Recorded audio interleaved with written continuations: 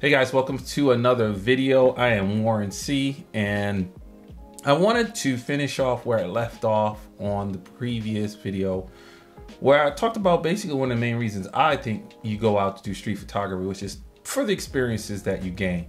Life is all about experiences. So as you guys recall from that video, I talked about going to another location. I decided to go head down to Eastern Market in Detroit and decided to basically kind of do a kind of head-to-head, if you will. I normally don't do head-to-heads like this, but thought, you know, I want to see how the X-S20 does for street photography, and why not go ahead and bring the X-Pro3 out with me as well and kind of see how they both play, using them together, which one is better in a sense for how I would want to use them.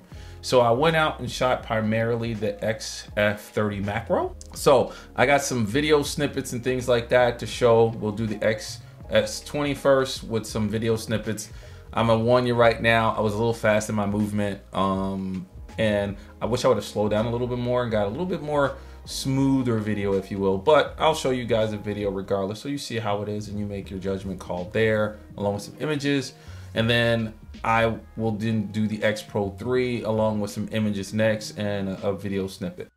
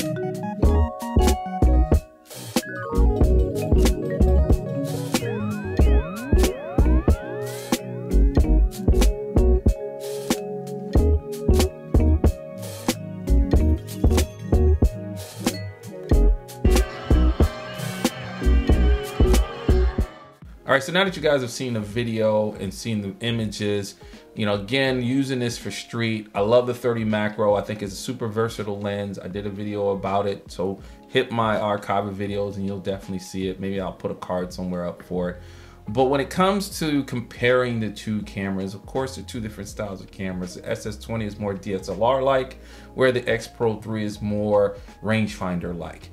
I like the fact that the X-Pro3 has a flip screen. I think the flip screen on that and the XT series, with the exclusion of the XT4, those are optimal for me for shooting street because it allows me to set up the LCD on the back and shoot from the hip. It allows me to play with the camera to the point where folks don't even know I'm taking a picture. So that to me gets the nod toward the X-Pro3 when it comes to use of the LCD screen, excuse me, because of course on the XS10 or XS series now, since there's two bodies, the XH2 series, the XT4 is the video flip out screen, which is great for video, but can get in the way or stick out a little too much or protrude in an awkward way when you're shooting street. And I, again, prefer the other one. So when it comes to build quality, you already know how I feel about the X-Pro3. That camera is a tank. I've dropped my X-Pro3 a few times and it's just laughed. I think the most recent drop, I finally put a ding in it, which just, of course, in my opinion, adds character, especially for the type of body that is and how it looks. Fantastic, stylish camera. Love that camera. Love to be out with it. Always get comments about it. And it's built like a tank, but you pay the price for it. When it comes to the XT20, I already said from my previous videos, as far as my weekend with this camera, running through its paces, the build quality is fantastic. I put it up there with the XH2s, and I just love the way it feels. But it isn't going to edge out the X-Pro3 in my opinion. It just feels more premium in its build quality. So the X-Pro3 gets it there. When it comes to video, hands down, X-S20. The video features are phenomenal. With that new processor in there, you get more autofocus settings. eye autofocus, burst, everything that's in the XH2. You get it 6.2 open gate. The X-Pro3, that wasn't even a thing when it came out. So there you go. There's really no ifs, ands, or buts. The added bonus that I've talked about on a very distant video now when I think about it is the record button that's on this camera and the other cameras in its series along with the XH2. I just love it. It makes it easier to hit that button from your basic setup for video, record, hit that button again, and then go right back to taking images. So when I go to the giving the video nod to the XS10, operational wise, going from video to stills, XS10 as well. It's a little cumbersome with the X-Pro3, having hit that drive button, use the toggle to scroll to video, hit it and go, and hope that you still can capture the moment. You have to pretty much be a little bit more ready to see the moment happening and prepare for it and have your camera going with the X-Pro3 so that you capture it. When it comes to as far as the image quality, you guys tell me looking at the video content, or excuse me, the image content in the video, they're both on par. Even though this has a new sensor, which means it's faster, and I did notice that it was definitely faster than the X-Pro3, but that's that difference in the processors. But 26 megapixel sensor, same 26 megapixel sensor, same great image as far as I'm concerned. As far as simulations and that other features, XS20 is newer camera, so it's got more film simulations in it and so forth.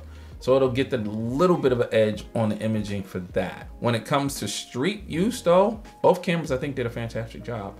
And the reason I say that is because I had the XS10 before the XS20 for over a year and shot it everywhere. When it comes to versatility, the XS10, excuse me, is way more versatile. It's way more of a true hybrid all-arounder. Go everywhere with camera. It's small, you put the right lenses on it, and you have a serious package. Can't say that with the X-Pro3. It is pretty much the way it's styled to be, pretty much a stills camera. But most people that get that camera getting it because of its styling, because and the fact that they're gonna go out, and I think me personally, I use it a lot for street photography. I'm thinking most people will too. But again, it's your gear, you use it how you want. So ultimately when it comes down to it, how well did they do? Well, I say the XS20 did a fantastic job keeping up and surpassing the X-Pro3 in some ways. But when it came to downright to styling, X-Pro3 all the way. Images, great, both of them tied. Video, again, X-T20. Would I go out with this combo again? Absolutely, because I thought it was a nice trade-off. But will I travel with it? So that's another video. I think what I'll do is go out with the XS20 and the X100V as my new travel setup and see how that does. But ultimately, I think, especially based on cost, the XS20 did a phenomenal job in being able to go out there and be a great street camera, excuse me, for me. And it paired with the 30 macro was just phenomenal. You guys, again, let me know in the comments what you think. I love the interaction that we're getting. Love you guys for all of the growth we see on the channel. Hit that like button, hit that subscribe button if you're not already subscribed. And I'll see you guys on the next video. Have a good rest of your week.